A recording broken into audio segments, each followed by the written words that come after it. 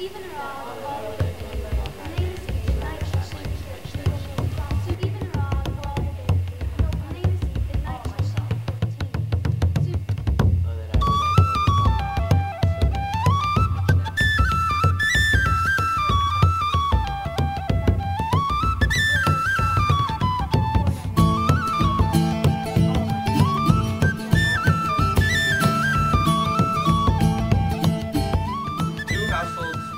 In dignity, from fair Verona, where we lay our scene, from ancient grudge break to new mutiny, in fair Verona, where we lay our scene. Two households, both alike in dignity, in fair Verona, where we lay our scene, from ancient grudge breaks to new mutiny, where civil blood makes civil hands unclean. From forth the fatal loins of these two foes, a pair of star-crossed lovers take their life. Whose misadventured piteous overthrows, do with her death bear their parents' strife. Got it! Rebellious subjects, enemies to peace, profaners of this neighbor-stained steel, will they not hear? What ho, you men, you beasts, that quench the fire of pernicious rage, with purple fountains issuing from her vein. Holy St. Francis, what a change is here! Is Rosaline, his love so dear, so soon forsaken? Young men's love then lies, not truly in their hearts, but in their eyes.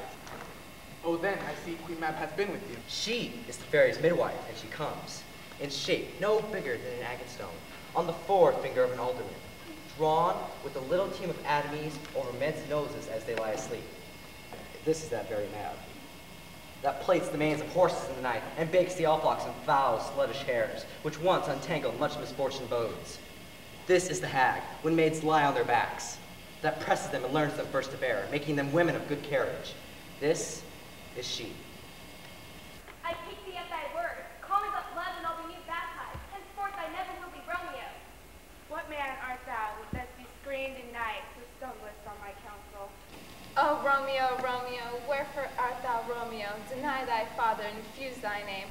We deny what I have spoke, but farewell, compliment. Dost thou love me? I know thou wilt say aye, and I will take thy word. Yet if thou swearest, thou mayest prove false. It is my lady, oh, it is my love. Oh, that she knew she were. She speaks, yet she says nothing. What of that? Her eye discourses. I will answer it. I am too bold. It's not to me she speaks, two of the fairest stars in all the heaven, having some business to entreat her eyes, twinkle in their spheres till they return. And what if her eyes were there, they in her head? Oh, the brightness of her cheek would shame those stars. As daylight doth the lamp, her eyes in heaven would through the airy region stream so bright that birds would sing and think it were not night. And see how she leans her cheek upon that hand. Oh, if I were a glove upon that hand, that I might touch that cheek. By my head come the Capulet. By my heels I care not. Gentlemen, good den, a word with one of you. But one word, one of us. Couple a little something, make your word and blow. You shall find me apt enough for that, sir.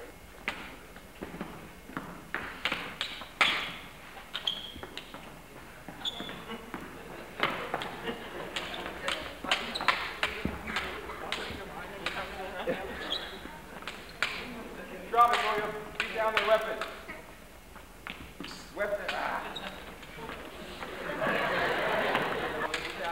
Come, gentle knight, come, loving black-robed knight, give me my Romeo, and when he shall die, take him and cut him out into little stars, and he will make the face of heaven so fine that all the world will be in love with the night and pay no worship to the garish sun.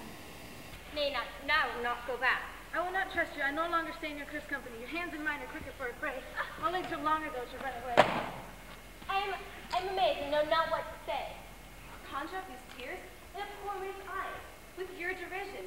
None of a noble sort would so offend a virgin, and extort a poor soul's patience. All for nature's sport. all that I have to say is that this lanthorn is the moon.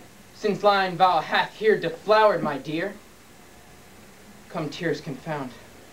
Out sword and wound, the pap of Pyramus.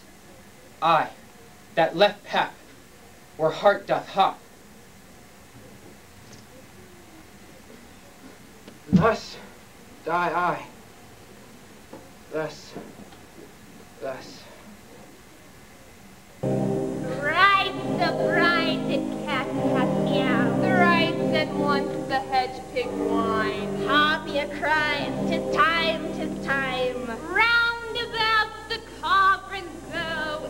when the poison entrails grow, told that under cold stone, days and nights have 31, sweltered venom, sleeping gut, boil thou first in the charmed pot. Add thereto a tiger's chaudron for the ingredients of our cauldron. Double, double, toil and trouble, fire, burn, and cauldron bubble. I commend your pains, and everyone shall share in the gains. And now about the cauldron sings, like elves and fairies in a ring, enchanting all that you put in.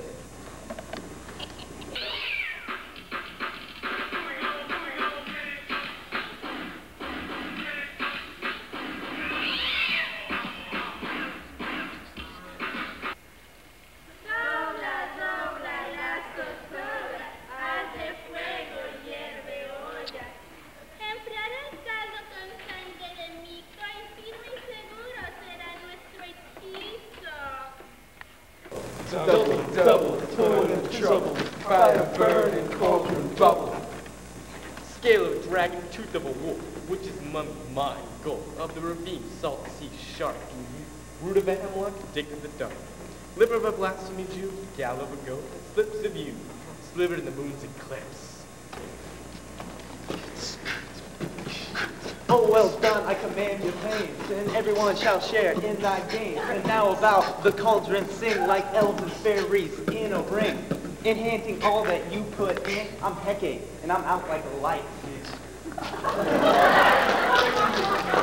By the pricking of my thumb, something wicked this way comes. Open lots, whoever knocks.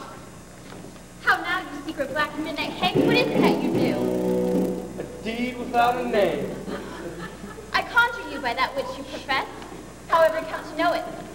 Answer me to what I ask you, though you untie the winds and let them glide against the churches. Tell me thou unknown power. He knows thy thought, hear his speech, but say thou not. Macbethany, Macbethany, Macbethany, beware, Macduff, the vein of fight, dismiss me enough. Tell me, let me know, why sinks that cauldron, and what noise is this?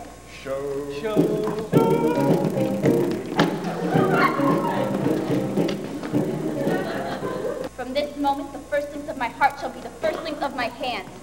The castle of Macduff I will surprise.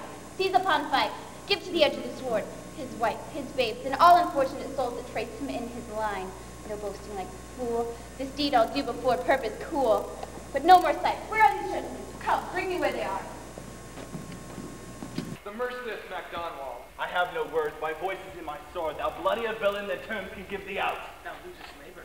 As easy may as the entrenched air with thy keen sword and presses make me bleed. Let fall thy blade on vulnerable crests. I bear a charmed life, which must not yield to one of woman born. Spare thy charm and let thy angel womb thou still hast still. Tell thee Macduff was from its mother's womb, untimely writ. Cursed be that tongue that told me so, for it hath cowed my better part of man. And be these juggling fiends no more believe that palter with us in a double sense. And keep the word of promise to our ear and break it to our hope. I'll not fight with you. Then yield to thee, coward, and live to be the show in case o' time. We'll have these our rare monsters are pagan upon a foe, and under written. Here may you see the tyrant. I will not yield.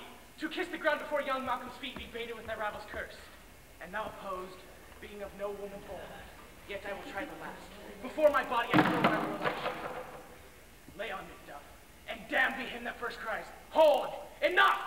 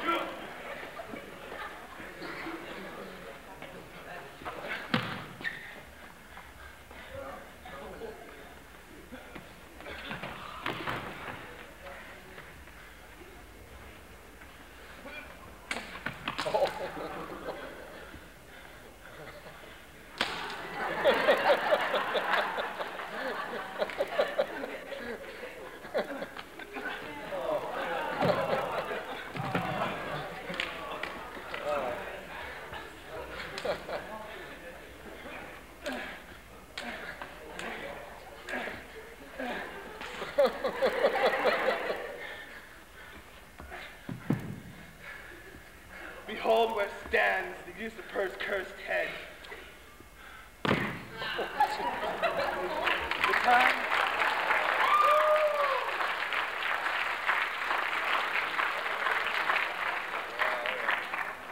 time is free. Hail, King of Scotland!